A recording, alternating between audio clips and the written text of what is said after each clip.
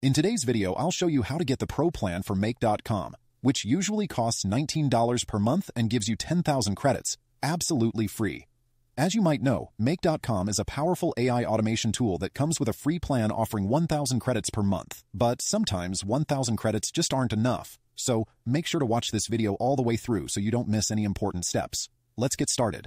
Click the first link in the description and it will take you straight to the official Make.com sign-up page. Keep in mind, if you already have a Make.com account, you won't qualify for the free Pro account. To get this offer, you'll need to create a new account. At the top of the page, you'll notice a special offer for 1 month of the Pro plan for free. To sign up, you can use your Google account or enter your details manually. Then click Sign Up for Free. After that, you'll get a verification link in your email. Just click the link to verify your account. Once your account is verified, enter your email and password. Then click Sign In. You'll be asked a few simple questions, so take a moment to answer them. Next, go to the Organization section. In Variables, you'll see it shows 10,000 credits. Normally, the free trial would only show 1,000 credits, but with this method, you get the Pro plan for free.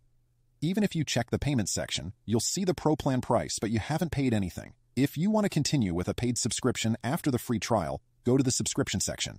There, you'll see the free trial is active and will expire in about a month. Click Checkout to see all the details. It should show the Pro plan for $0.